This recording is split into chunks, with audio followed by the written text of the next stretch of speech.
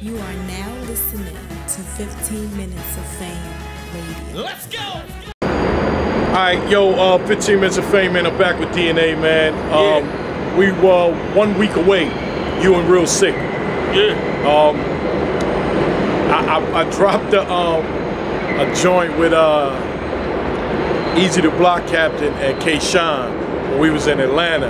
And it was just ironic, man, that in that interview you was like, yeah, you take Easy and I'll take Real Sikh on the same card. I know.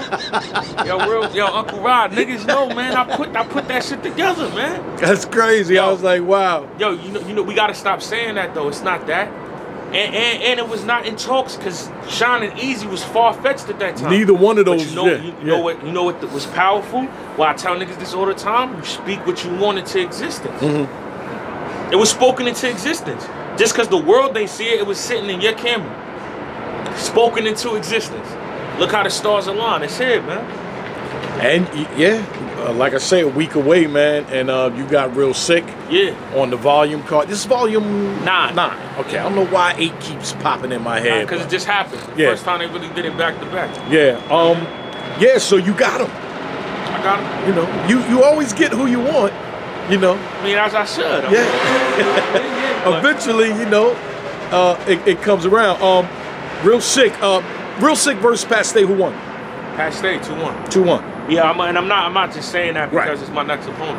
Real Sikh did good, debatable battle. No clear winner. But you know, just being a little all around, go with Pat Stay. Okay. I mean, Real Sikh was good though. Can that Real Sikh beat DNA on the 18th on volume? Nah. No. No. No. Why? So he has to be better than that to stand in there with you. Listen, man, I'm not gonna tell him what he needs to do. He gonna do what he does. What he does, people love it. You know what I mean? I'm just do it. I just gonna do what I do. Yeah. And I did you call him out or? Yeah. Okay. Why Real Sikh? Why was he, you know, on your radar? It's not really nothing. It never has nothing to do with Real Sikh. It's like almost like I'm a hater. Fuck it. I'm a hater. Yeah, a hater? Yeah. You didn't like that he was doing his thing? That's how I became the PG killer, by being a hater. Okay. Somebody new was on my block, they getting a lot of love, people was, you know what I mean? Nah, man, I don't like that shit. Okay. I'm a hater.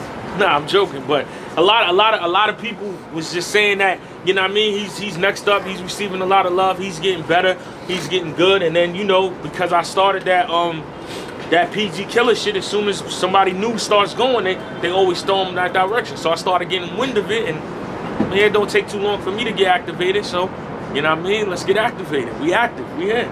I said, let's do it. And then you know, URL, they ain't feel like he was ready, so it ain't happening. Is that are you quoting they didn't think he was ready, or you just assuming? Uncle Rob, when have I ever been a nigga that assumed, man? I've never been that type of guy, man. I've been around for a long time. One thing niggas know with me, my word is bond. Nah, I'm not assuming that. I told Real Sikh that. We were supposed to battle on Summer Madness. Oh, it was? Okay. Yeah. I wanted to do it on Civil War too. They, by the time the Drake card happened, I think they offered it, but nah, it didn't happen. And then I had King Los, so we here now.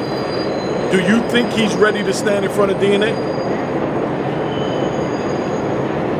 As ready as he's gonna be, yeah. No, I'm just curious as to the time when they didn't think he was, you know, from that time to now. You know why I don't go for that? Because like I'm a tactician, so I got put in situations where I wasn't ready to be there, but I got ready. I found out how to get ready, so I can't tell nobody what they are because, you know what I mean? I've been nervous. I was nervous. The most nervous I probably ever been for a battle was before Ill Will. That's top 3 DNA performances. If you asked me before we got on, I wasn't ready. I was second guessing everything. I was nervous. I was panicking. All of that shit. You know what I mean? So, yeah. Nervous about this one? Nah. Not at all? Okay. I said back in my career, I used to be easily influenced by what people would say. Like, it would get to me. Reading comments or people saying that shit doesn't faze me no more. Like, it's like a certain zone you hit just in life. In life, there's like, no, Yeah, just in general. I don't argue as much as I used to before. I don't get mad like that no more because what you gotta say is your perspective, and then it's whatever I want my reality to be. This is mine. This is my life. I control my destiny. I control everything that's about to happen. So, nah, it's nothing to be nervous about. Excited? Yeah. Because, I mean, it's a battle people been wanting to see for a while. I still got just as much hunger for this shit as when I started. So, I'm still learning. That's why I tell niggas every time it's dangerous. When I'm here 12 plus years and I'm still willing to learn every single time. That's why it gets better and better. I'm still willing to take people on the come up.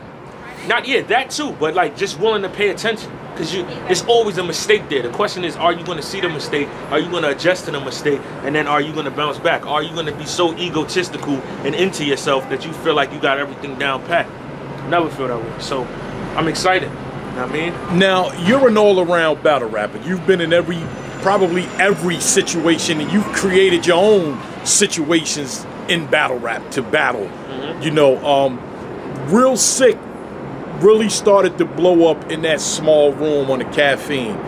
People didn't think a lot of those guys was going to do well once the COVID slowed down and the stages opened back up. He did great on Civil War versus Av. Then he turns around and do another big stage with Pat Stay. That narrative is dead now. You know, he can rap on stage or in a small room. This one, is it small room or is it in between small room and stage? It's in between. Okay. It's not 20 people, but it's not 2,000. From what I heard, capacity might cap at 250. Right. Still a rapping room. Still a room where, you know what I mean? But you still gotta, you know what I mean? Does that make a difference for you, whether it was on a big stage or a small? Nah. No? Nah. It was more like, when I said I wanted to battle him, preferably, I wanted to battle him in like the room that when COVID first hit. Okay. When nobody did, because I look at him as a rapper's rapper. So I wanted to, you know what I mean, get activated on that mode. But, you know what I mean, everybody said like that wouldn't be the test. So they wanted it to be on the big stage. Like, it's so crazy. The culture creates narratives and then they throw it on people. I never tell none of these niggas what they can and can't do, nigga. Who the fuck am I? I just be saying what the culture be saying. I mean, so I like battling people in their comfort zone. So at that time, that was his comfort zone. Now, I don't think it matters. So I'm cool with 250. I'm cool with 2. I mean, me and him going battle. Not everybody else there is just watching. That's a fact. All right, yeah, that's December 18th, December 18th, man, 6 p.m. Eastern Time, Caffeine for free. Make sure you tune in. Easy to Block versus K-Shine. New Jersey Twerk versus Surf. Charlie Clips versus B-Dot. Casey J versus Vixen. Shotgun Shook versus Real Name Brandon. Been doing this shit so long, I know these. Let's go, man. 15 minutes of fame.